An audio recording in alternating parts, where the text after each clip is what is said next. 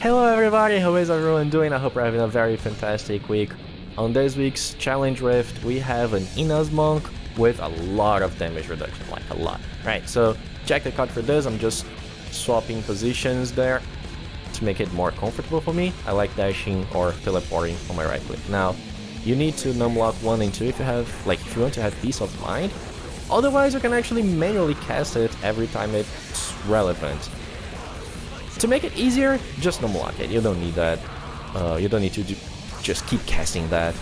But again, if you want to go like faster, maybe optimize your time, go for the leaderboards and stuff, then yeah, do it manually. But otherwise, just numlock it. It's more than enough for you. Now, we're gonna use this Shocky Shocker Conduit pylon there to slay this elite pack right here. This is my second time running through this, so I know where the packs are. And I've just lost a battle against a staircase. Now, continuing, you can also kill some nice trash if you find them. Like, there was a nice pack. Every time you find a nice pack, like some nice density of monsters around, you can just use your Cyclone and bring them to you. Now, there, I'm just going to have like enough time to dash out and then dash to the other side. I don't need to walk around. If you have a dashing charge, you can just dash through these spots, by the way.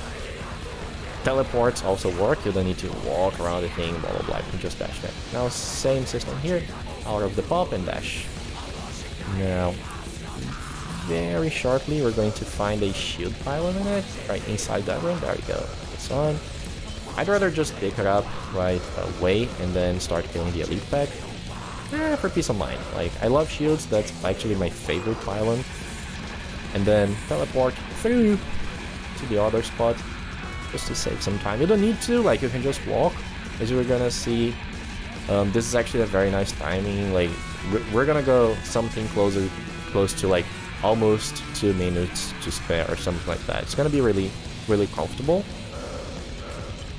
Now, in this map, you can only teleport through rooms, like you can only skip rooms and stuff if the doors are broken. So I'm gonna demonstrate it now. I break that room and then I teleport to the other one.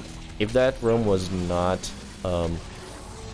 let's say if the door was not broken, I would not be able to do that dash, right? You need to break the doors to be able to teleport or dash inside those spots. Sadly, it's weird. Like, you should be able to teleport anyways, but alright. Now this map kind of sucks a little bit. You have some trash and it's not even like great trash. It's, yeah, it's trash.